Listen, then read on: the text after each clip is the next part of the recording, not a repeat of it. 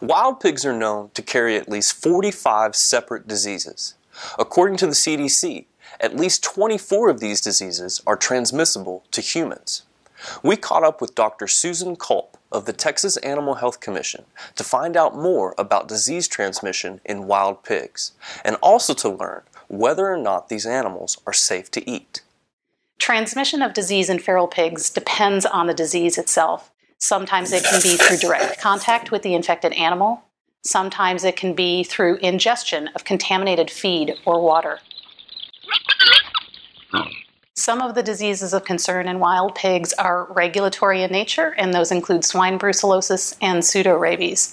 We also have foreign animal diseases that we don't have here in the United States, like hog cholera and foot and mouth disease. Some wild pigs will show clinical signs of disease, but oftentimes wild pigs will show absolutely no clinical signs that they are ill. According to the CDC, there is no way to completely eliminate the risk of disease transmission when consuming feral pigs.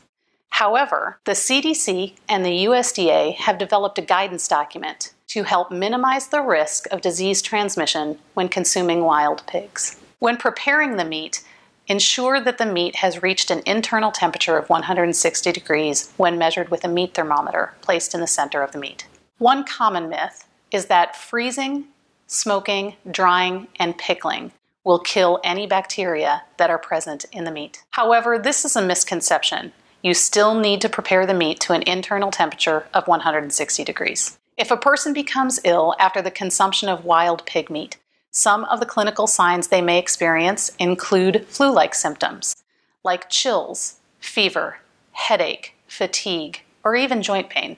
If you experience any of these clinical signs, it is a good idea to seek medical attention. So, are wild pigs safe to eat? Well, technically the answer to that is no. However, I think it's much more a question of how best to minimize the risks should you choose to consume wild pigs. There'll be a link to that CDC guidance document in the description below. Also, be sure to check out our new wild pig website listed below me here. I want to thank you guys for watching. Have a good one.